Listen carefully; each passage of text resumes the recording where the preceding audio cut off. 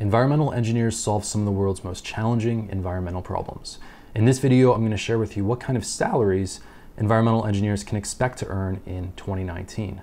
I'll also compare environmental engineering salaries with related fields, such as chemical engineering, civil engineering, and agricultural engineering. I'll also show you what kind of wage growth environmental engineers can expect over the next couple of years. Coming up.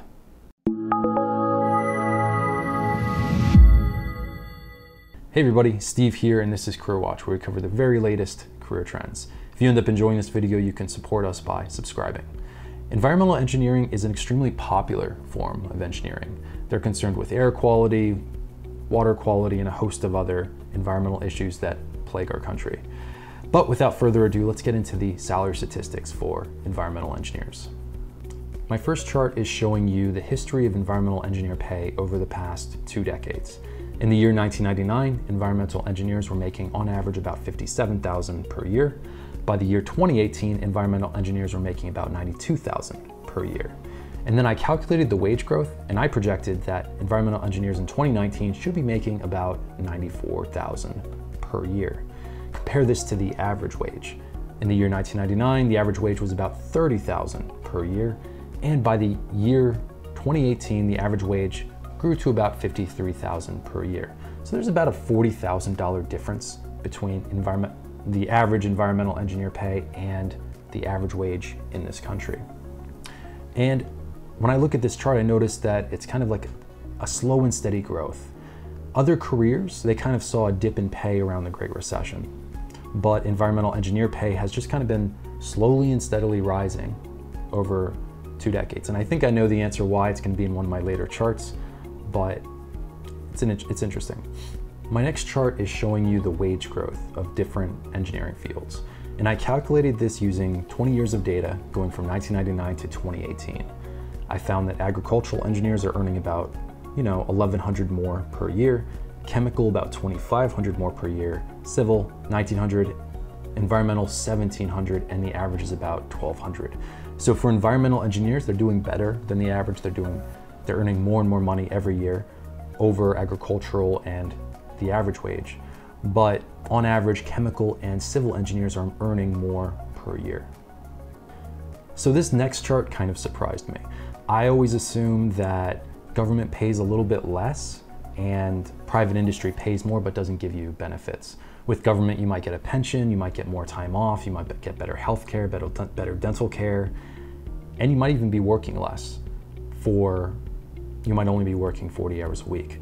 Compare this to private industry. Private industry has more of a reputation of you're working like 50 hours a week. So this was surprising to me because most other jobs, government pays a little bit less, but not for environmental engineers.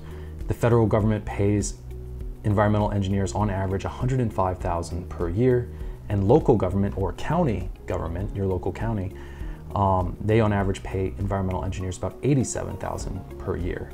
And compare that to private industry, engineering services, consulting services, they pay a lot less than federal and local government, but not state government, interestingly. State government pays less than everyone else. So if you're interested in environmental engineering and you want to be paid more, really try and get a federal government or a local government job. So in my previous charts, I brought up 2 points. I brought up the fact that government is paying more than private industry, and that wage growth for environmental engineers is good, but it's not quite as good as civil and chemical engineering.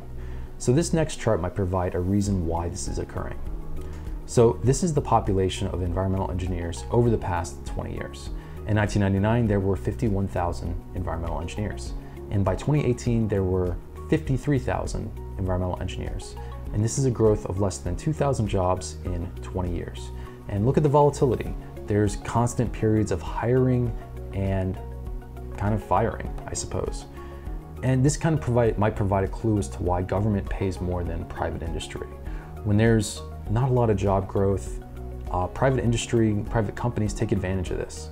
They're less inclined to pay you more. They're going to make you compete with another environmental engineer for the same job. There might be 10 people competing for one job.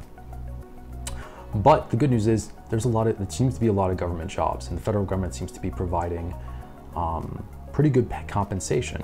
I mean, considering you're making 6 figures and you're getting a pension, good benefits, time off, etc.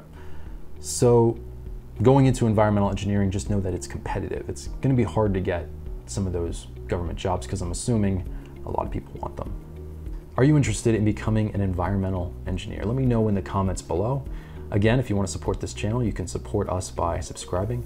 Thanks so much for watching, and I'll catch you guys next time.